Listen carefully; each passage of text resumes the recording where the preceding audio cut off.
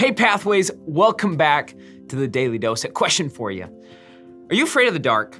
Does the thought of turning out the lights before you go to bed terrify you?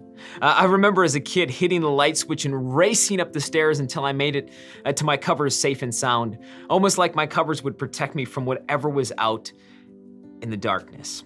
Looking back now, of course, that looks absolutely silly, but the reality is that very few people actually enjoy sitting in darkness.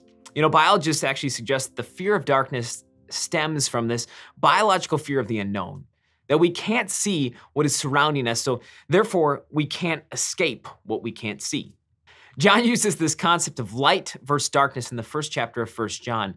He says this in verse 5. "This is the message we have heard from him and declare unto you. God is light. In him there is no darkness at all.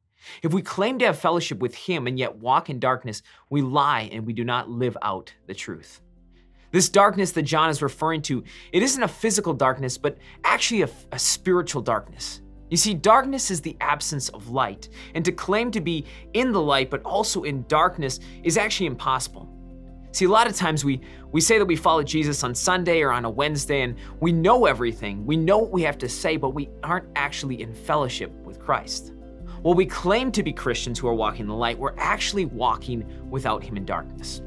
My challenge for you today is this.